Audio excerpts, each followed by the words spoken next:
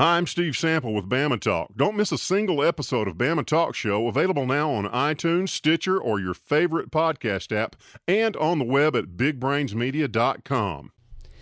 This is the Weather Xtreme video for Monday, June 3rd, the morning edition. I'm James Spann. Hey, the air turning drier around here today. That means humidity values will be lower and maybe a little mischief in the tropics early in the hurricane season.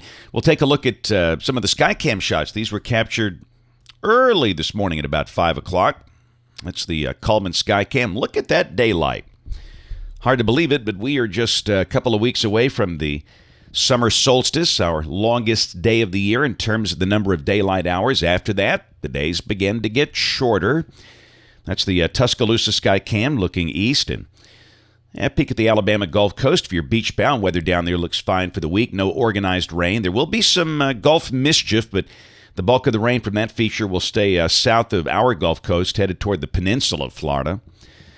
There's the water vapor satellite view this morning. Yeah, you can see that drier air moving into northwest Alabama. That'll be good. Set us up for a couple of nice days. You can see the tropical disturbance in the Yucatan Channel and some convection over the Texas Panhandle. But most of the really good wave energy is to the north, but there's clearly a long wave trough over the east, and the axis is moving east. Severe weather potential today for the western high plains. Tomorrow, where they don't want it, the southern plains. That'll include parts of Oklahoma and Kansas again. And on day 3, parts of Texas, Oklahoma, Arkansas. But organized severe weather not expected here anytime soon.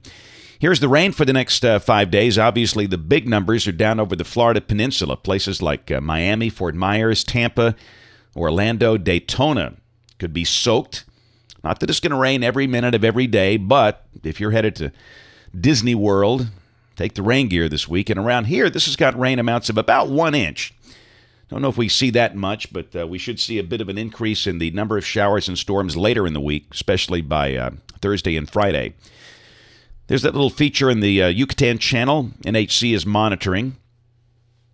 And if anything develops, it will likely move northeast up toward the I-4 corridor. Remember, the worst rain will be along to the south or east of that track, and that puts Alabama on the dry side. Now, I'm not so sure this develops into a depression.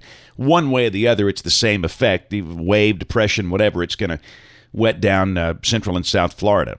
We'll check modeling. This is the GFS, the OZ run, and this is valid at 1 o'clock local time this afternoon, and the level here is at 500 millibars.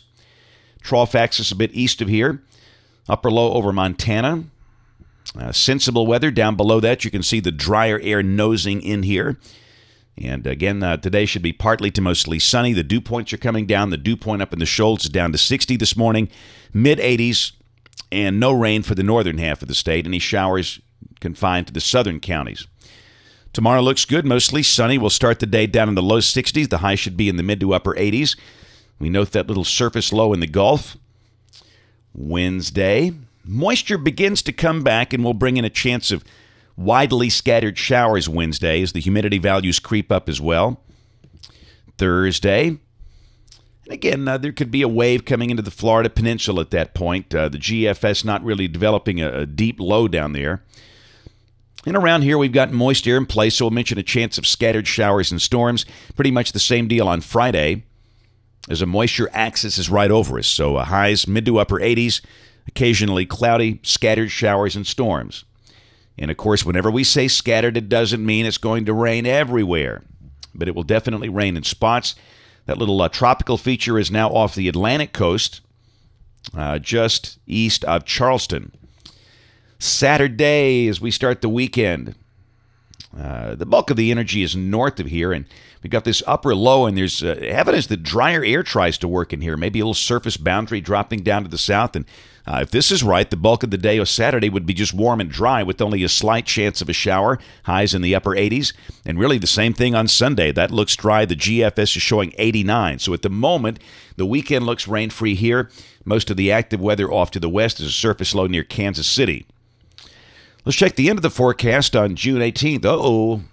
Big old upper nasty 588 ridge over much of the southern states, pushing the storm track way up north. Now, We've seen a lot of different looks out here. We're not saying this is going to happen, but if that will happen, it's going to be pretty warm here. But really, we are under that upper high, so there at least will be some showers around for some temporary cooling out there, if this happens to be correct. That's it for the Weather Xtreme video today. We'll have notes in the blog. Next video here by 4 o'clock or so this afternoon. If you can, watch us on ABC 3340 News this evening on the live stream or the television side at 4, 5, 6, and 10. Thanks for watching. Have a great day, and God bless. Hey, this is Ross with my partner Bob. We have a show called Worldview Matters. And Ross, as you know, we believe that everything in life is somehow related to how people view the world around them. Our show is available on iTunes, Stitcher, or your favorite podcast app. Also available on the web at bigbrainsmedia.com.